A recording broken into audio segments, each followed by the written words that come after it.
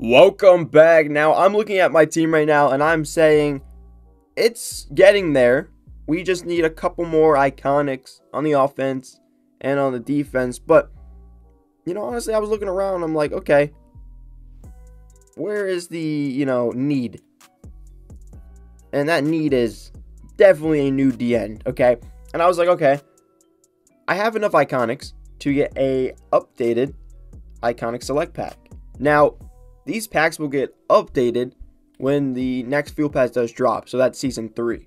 So they'll get updated with the old players into the, pack, which I'll update you guys and obviously open those when it happens. But, I'm just getting the updated ones for now. So right here, I'm going to put in these 2 players.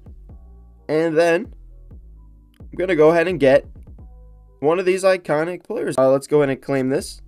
Yes. And yeah.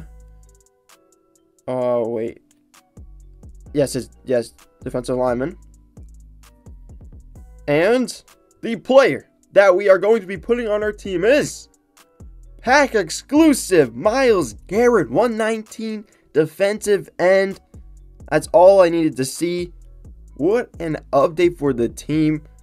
Honestly, it's crazy that they're putting pack exclusive players in packs like later on when it gets updated throughout every single month of the field pass, but it makes sense because the cards aren't that great. They're lower overall than the promo players and field pass players, so it makes sense. So best lineup plus 49 overall. Ooh, 3,605. Wait, I got boost, right? Yeah, I got boost.